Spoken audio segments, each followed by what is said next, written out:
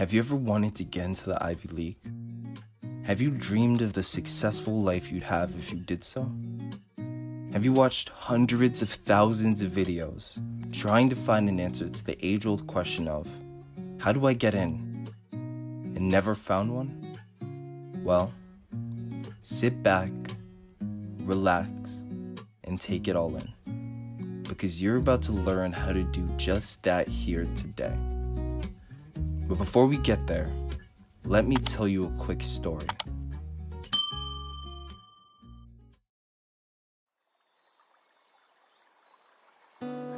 If you haven't watched this video right here, I highly suggest you pause here, watch that video, and come back to this video to get a full background on different types of schools and the type of students each school tends to accept. However, as a quick refresher, the different school types are Humanities Havens, schools that specialize in humanities and tend to accept students interested in those fields; Technology Towns, schools who specialize in the STEM fields and tend to accept students who are interested in STEM as well; Political Science Paradises, schools who specialize in political science and the social sciences and tend to accept students who are interested in those fields; and finally, Business Boroughs, schools who are dedicated to their business schools and accept students interested in business and the finance spaces. Similar to that, on the student side, there are 5 common student types, those being the STEM Scholar, a student whose resume is peppered and colored by their passion for and participation in STEM fields; the Humanities Intellectual, a student whose extracurricular experience in high school is dominated by their experiences in the humanities; the Sharp Social Scientist, a student obsessed with the social sciences and spends most of their time exploring that particular passion; the Professional Polymath, a student who's interested in a number of different subjects, extracurriculars, and does them all very well; and then finally, the Athletic Academic, an athletic student whose resume is mostly composed of their athletic achievements and accomplishments. Now, Princeton is a political science paradise, so the advice given in this video will be the best advice any student should apply if they hope to get not only into Princeton, but similar schools like it as well. With all that being said, here's the strategy and advice each type of student can use to get into a school like Princeton.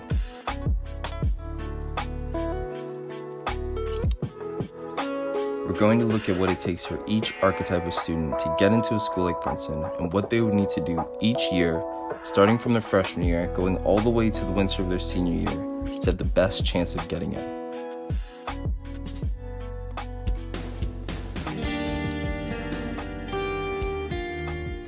Athletic academics have a completely different high school path for getting to Princeton as compared with other students. To start, they on average get a 1.66 multiplier on their odds of making it into the school, which increases their odds from 5.5% to 9.13%. This is a fairly significant increase in terms of their odds of making it into the school. In other words, their odds jump from about a 1 in 18 chance of making it into Princeton to about a 1 in 11 chance of making it into the school. However, unlike most students who have quite a bit to consider when applying to a school like Princeton, an athletic academics path is a fairly straightforward, yet difficult way of getting into the school. Now let's take a look at what a person needs to do, starting from their freshman year, to be that 1% of the 11 who does in fact make it into Princeton. Warm sun and gentle ocean breeze caresses your skin as you count down the final days of summer. It's the summer before your freshman year of high school, and while you don't want summer to end, you're excited to begin high school and start a new journey.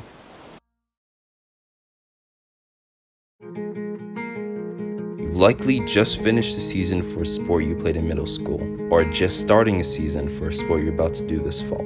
For you understand that these next 3 years are up to you, and how you perform in these next 3 years are what will make or break your future. As I mentioned before when discussing Sharp Social Scientists and Humanities Intellectuals, freshman year is where the college race starts. The actions you take your freshman year will compound and give you a much better chance of getting into the school of your dreams, or make those dreams much harder to achieve. For athletic academics, this is a little bit different, since they don't need to rely on academics as much as other students. For For this reason, we won't focus on it as much, as they can be a mix of any other archetype of student they want to be and still achieve the same end goal. The only thing that matters for them is developing into a good enough athlete over the next 3 years to get a potential recruitment offer or admission based on their sports potential from a school like Princeton. Some important questions you'll want to answer during this time are: 1. Can I become elite enough in my sport to catch the eye of a college scout? And 2. Will I be able to keep a top level performance in my sport for my entire high school career? Figuring these two things out at this point in your high school career will give you a massive leg up over the competition and place you in a phenomenal position to succeed later on in your journey. Now fast forward to the summer after your freshman year is over. You made your school's varsity team and you were doing well. You have a solid trajectory and are likely to be in the top 10% of the country by the end of your sophomore year. So far, things are looking up as you head into your sophomore year. Now you're a sophomore. You're not a rookie anymore. You're not quite a veteran at the school, but you know your way around and are familiar with how the school works. You're friendly with some of the teachers at the school, and you have a much better idea of your place in the school environment. This year, however, things are getting even more serious. Things are going well for you, and you believe that you may have a chance of landing a spot at one of the top schools in the country. Every once in a while, you see a scout at your game talking to your coach, or they'll be in the stands taking notes and observing how you play. But now you know that they know who you are. Now with a school like Princeton, there's a minimum academic standard students have to achieve to be considered as a prospective recruit. And even though that standard may be somewhat flexible, depending on the skill of the athlete, some questions any student who is like this needs to consider are: 1. Can I maintain the academic standard required of me while still dedicating the necessary time required to excel in my sport? 2. How likely am I to maintain a consistent level of health to get into and maintain myself at this elite level? 3. How likely am I to be the top 1% of athletes for this sport in my country? Answering these 3 questions will set a student up for maximum success when they truly start the college application process, which for an athletic academic might be very, very soon. Now here's where things get interesting.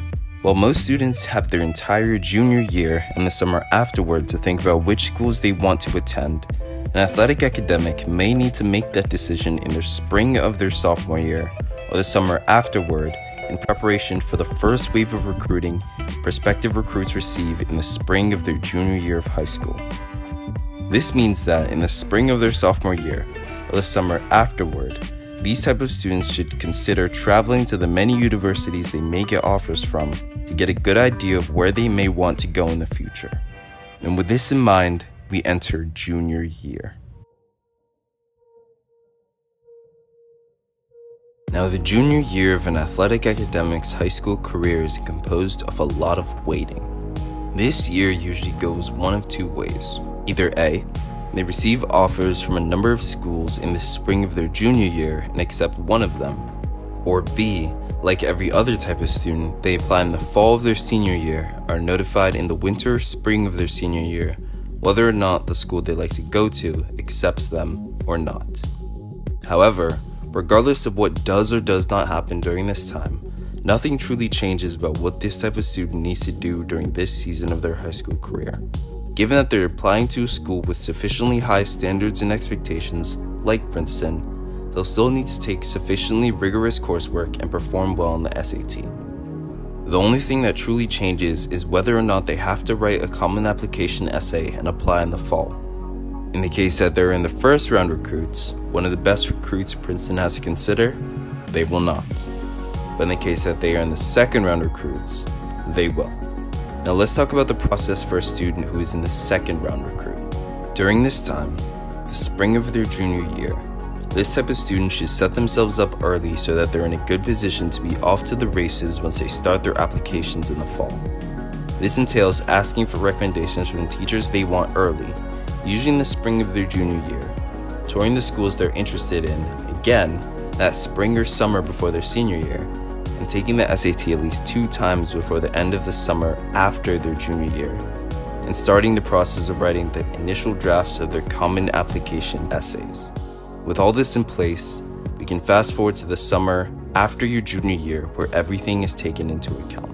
This summer is the most important summer for every single type of student, and this is no different for the athletic academic. Your goal for this summer is to finalize your application essays and do extensive research on the schools you're looking to apply to. By doing this, you'll be in a fantastic position to capitalize on the thing that'll be key for you getting into Princeton: early admission. As mentioned before, I could do an entire video speaking on this point in time in a student's application alone. But what matters is that you've completed as much as possible of your application to these various schools, or at least set yourself up to do so, before the autumn of your senior year. Now finally, we enter the fall of your senior year of high school. Here's where we can go into the nitty-gritty as it relates to a specific strategy when applying to Princeton as an athletic academic.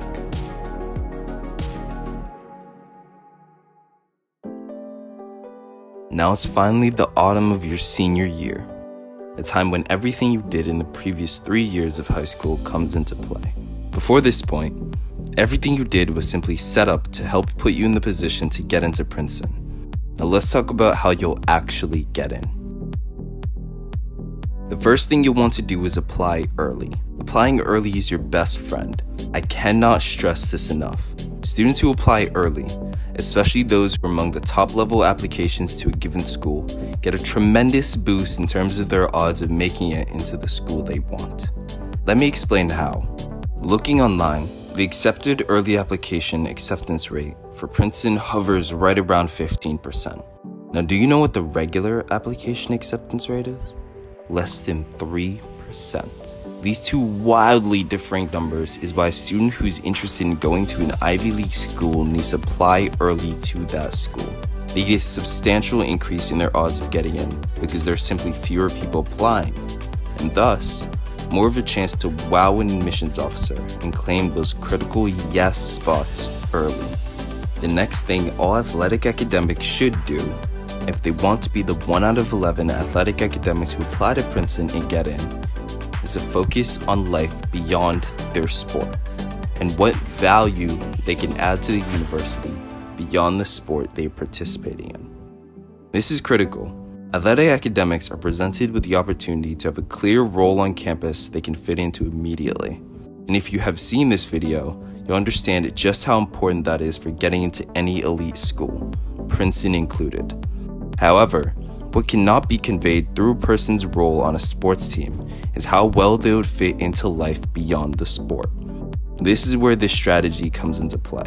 What a student should communicate here are the things they're looking forward to accomplishing, experiencing, and doing beyond the sport they're playing. By doing this, they establish the idea that Princeton isn't simply going to be a place where they just play sports, but instead could be their new future home. By painting an image that you belong at the school and you would fit right into their community, it makes it much more likely that they'll do just that. The third and final thing an athletic academic should do to give themselves the best odds of getting to Princeton is highlight their leadership ability and potential throughout their application. As I'm sure you've come to expect now, leadership and the ability to be a mentor to a group of people goes a long way on a college application. Princeton prides itself on being the school that cultivates the next generation of future leaders. Demonstrating leadership ability will definitely catch the eye of admissions at the school and help show them in no uncertain terms that you belong there. I could use an entire video breaking down this particular strategy even more, as there are a number of things an athletic academic could do to improve their application even further. If you'd like to see that, leave a comment below letting me know, and I'll be sure to make a video diving even deeper into this particular topic. But in broad terms, the 3 steps to getting into Princeton are as follows. Step 0. Set yourself up for success. This step is the step that gives you a fighting chance of being considered in the first place by a university like Princeton and getting your foot in the door, so to speak. For an athletic academic, this means taking and doing well in the classes of their choice and competing at a high level at their chosen sport. This step is the most important step and helps put a student in a good position for the following steps. Step 1. Apply early. This applies to all students who want to get into a particular school in the Ivy League. If you have a dream school in mind that you'd like to go to, make sure you apply early to that school. There are a number of benefits that come from applying early, but the main one is that your odds of getting into a school like Princeton, Harvard, Stanford, and Yale, etc. can increase by 5, 6, or even 7-fold by simply just applying early. Every student should capitalize on this advantage by putting themselves in a position to apply early with a stellar application. Step 2. Focus on life beyond your sport. Princeton, like all elite schools, is looking to first and foremost build a community of exceptional people at their university. What this means is that even though a student may be valuable to the university for their athletic ability and skill, if they do not fit into the Princeton culture, or Princeton doesn't believe that they'll be a good fit into the university, they might not be picked at all. This is why it's important, especially for athletic academics, to highlight how they'll fit into the larger Princeton University campus beyond simply participating in their sport there. This will allow the university to have a much easier time seeing them as a part of the Princeton culture and accepting them as a result. Step 3. Highlight your leadership ability. This last step is the cherry on top of an athletic academic college application.